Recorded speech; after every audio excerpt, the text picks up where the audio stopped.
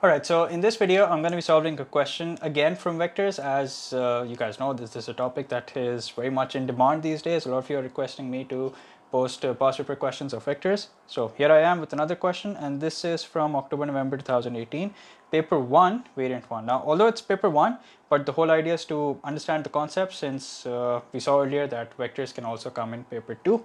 So that's exactly what I'm going to try and do. I'm going to try and explain each and every single part so that you can understand the concept here. And the reason why I've chosen this question is because this has one of these ratio parts, which I've noticed that a lot of students tend to struggle with. So hopefully this will make things easier.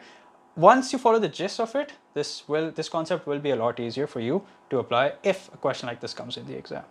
So let's get straight to it. It says in the diagram ABCD is a parallelogram. X is the point on BC such that BX is to XC are in the ratio 3:1. This is the part that I'm talking about.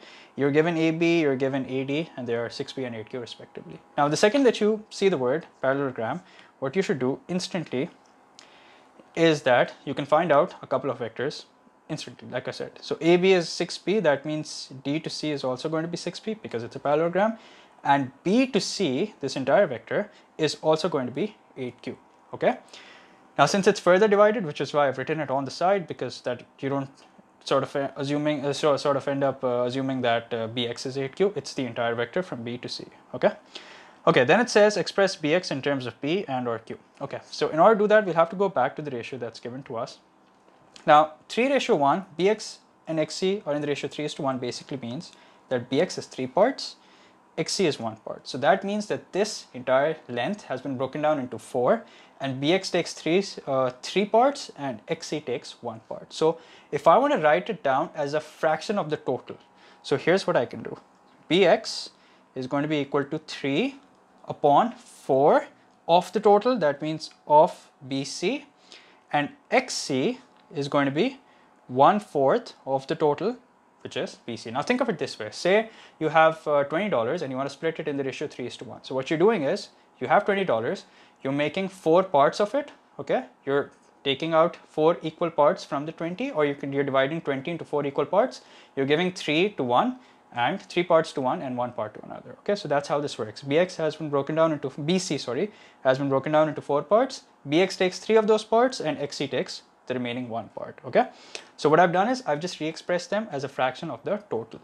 Now in part A, the question is asking us to express them in terms of P and or Q. So that means this won't cut it. I need to find this in vector terms, meaning in terms of P and or Q. So in order to do that, all I got to do is I got to replace BC with what it is in terms of Q, which is 8Q. Now if you multiply this, so 4 1s are, 4 2s are, what you end up with is 6Q. So that tells me that the vector from B to X is basically 6Q, okay? Hopefully that makes sense now. Now what you can do is, and what you should do instantly, is that you should also work out Xc, and this is going to be 2Q, okay? 8Q minus 6Q is 2Q. Okay, next you have to find out Ax, which should be a no-brainer. So we're going to go from A to B and then from B to X. So here's what I'm doing to find out Ax. Ax is going to be A to B plus B to X. So AB is 6P and B to X is 6Q, okay? So let's write this over here, 6P plus 6Q. Okay, let me just write this nicely. Yeah. Okay, now here it says y is a point on Cy such that, Cy is equals to 3P plus Q. Express Ay in terms of P and or Q. Now, while we can express this very easily, but there's something I want you to further develop the understanding of, is that suppose we had to locate the point y, where exactly will that end up? So Cy basically means 3P plus Q. Now let's have a look at P and Q. P is a vector which is in this direction, okay? AB is 6 times of it, okay? And Q is a vector which is in this direction, and AD is 8 times of it. So if a vector is 3 times of P, that means it's sort of going to be half of the length of AB, okay? So here's what I'm trying to do. I'm trying to get from C to Y. So this will approximately be 3y, okay, approximately. Remember, we don't necessarily have to draw this to scale. Plus Q, since that's what Cy is, 3P plus Q. So that means we're going to have a vector which is 1 times of Q. So somewhere here is where we're likely to find the point y, okay? So this right here is 3P and this right here is Q, okay? That's sorted.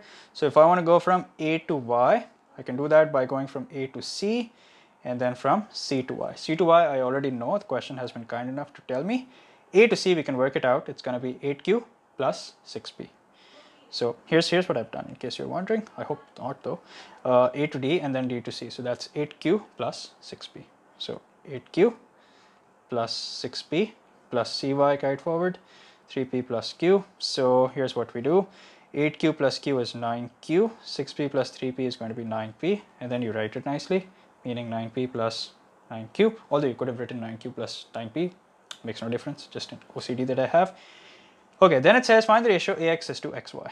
Okay, so we have AX, right? Yeah, AX was 6P plus 6Q, and then AY is 9P plus 9Q. Now finding the ratio basically means I'm going to divide the two. Now before I do that, I'd like to take 6 common from AX, so I get P plus Q inside the bracket.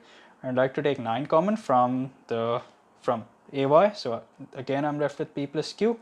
What happens next is that P plus Q and P plus Q get cancelled out, and I'll tell you why this happens. First, let's finish this. 6 upon 9 when simplified is going to be 2 upon 3, is it? Yeah, 3 2s are 6, 3 3s are 9. So 2 ratio 3. And there you go, that's your final answer, and that's also the end of the question. Now what I want you to understand what this question means by AX and AY. Suppose the question was asking me to find out, say, comment on A, X and Y. So since they're in a certain ratio, there are two things that are likely to happen. A, they're either parallel or they can be collinear. Now, over here, there's no way they can be parallel because they have a common point. So that means they have to be collinear. So AX is 6 times of P plus Q, and AY is the same vector, meaning P plus Q, but instead it is 9 times of it. So that means they're not parallel, they are definitely collinear. And the reason, the way that you distinguish is that collinear vectors have a common point, okay? So just like here, they have a common point, which is the starting point, which tells us that they are indeed collinear, okay? Collinear points, basically. So yeah, that brings me to the end of this question. Hopefully you guys have understood the concepts involved in this question, and that's all for this video. See you guys in the next one. Until then, take care. Bye-bye.